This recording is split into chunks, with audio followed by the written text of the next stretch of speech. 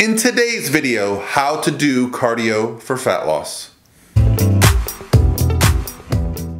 guys, what's going on? This is Paul Rebella from ProPhysique.com. In today's video, I'm going to explain exactly how to use cardio for fat loss, what type of cardio you should use, and some of the impact that cardio is going to have on the rest of the things going on. And today's question comes from my Instagram direct message. So if you guys would like, I'm going to list my Instagram here on the screen. You can send me a direct message now. I'm trying to keep up with the questions. You guys are sending a lot of great ones, so keep it up.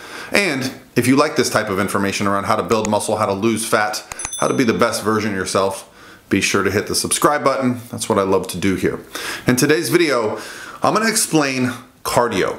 All facets of cardio, why you should do it, why you shouldn't do it, what forms of cardio you should do because we are looking to lose body fat. A lot of people will tell you you do not need to do cardio for fat loss, and to a certain degree that's true, and I'll explain that in detail. But what I want to say first and foremost is that cardiovascular exercise does have benefits other than fat loss. There are benefits to your heart, benefits to your lungs. So forsaking any cardiovascular exercise is probably a mistake. I also want to explain why cardiovascular exercise should not be the primary tool we use to lose body fat.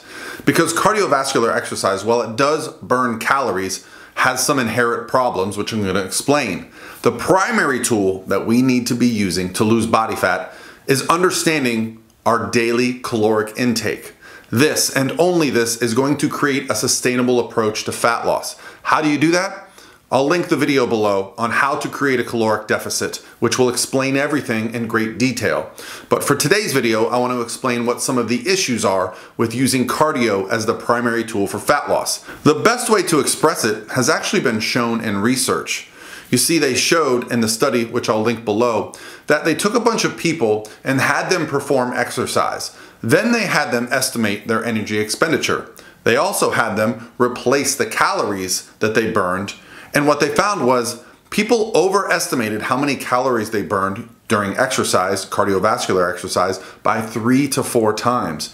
They then overestimated the need to restore their energy with food by 2 to 3 times. So inherently, we do not burn as many calories as we think, and we overeat to compensate. Now, having said all that, do I feel like cardiovascular exercise is a tool for getting lean? Of course. It's something that I use all the time. I prefer to keep calories a little bit higher and ensure that I'm having quality workouts and that I'm improving in all aspects. I'm not just looking to lose body fat. We want to make sure we're maintaining lean body mass. And one of the problems with doing tons of cardio and maybe just restricting calories is that we, over time, lose some of our lean body mass and put ourselves in a worse position than when we started.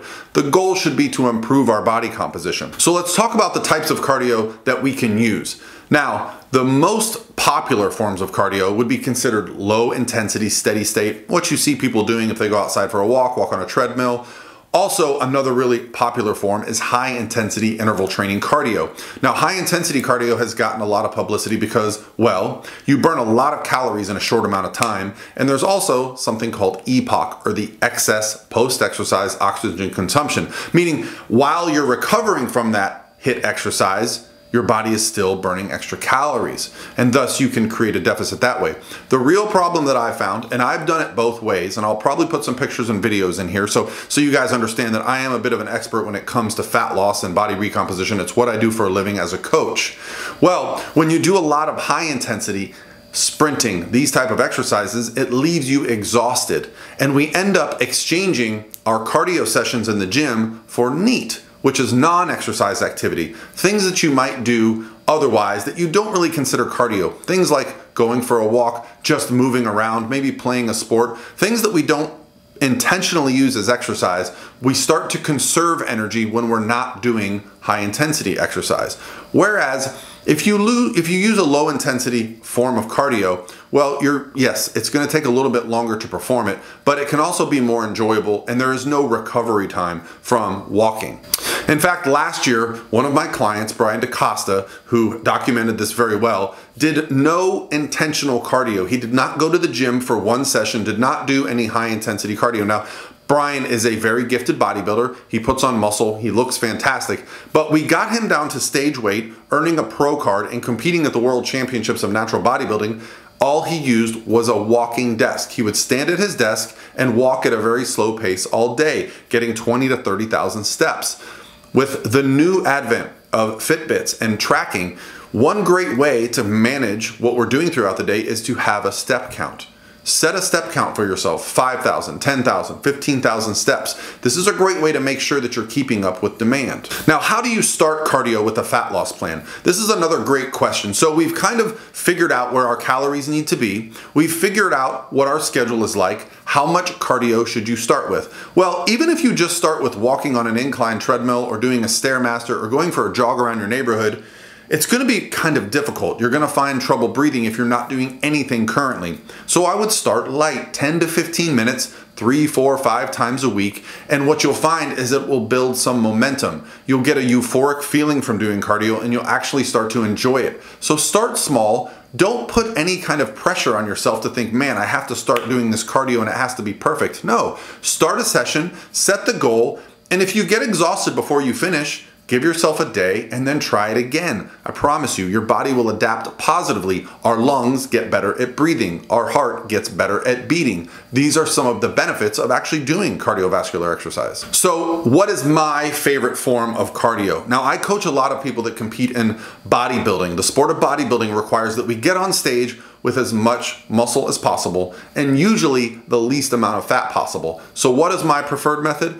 I love incline walking on a treadmill because it is very low impact to the body. It does not impact our ability to train and recover, something that high intensity cardio might do. So we're in the gym, we're still getting our workouts in, but we're able to create a deficit through walking, all right? Now, low intensity steady state cardio, although it doesn't sound very sexy, the intensity of our exercise actually dictates the fuel source. So our body is predominantly using body fat as fuel during these low intensity sessions. That, along with making sure that our diet we're creating is creating a caloric deficit, is going to ensure that over time we are able to lose body fat effectively. How fast should you lose body fat effectively?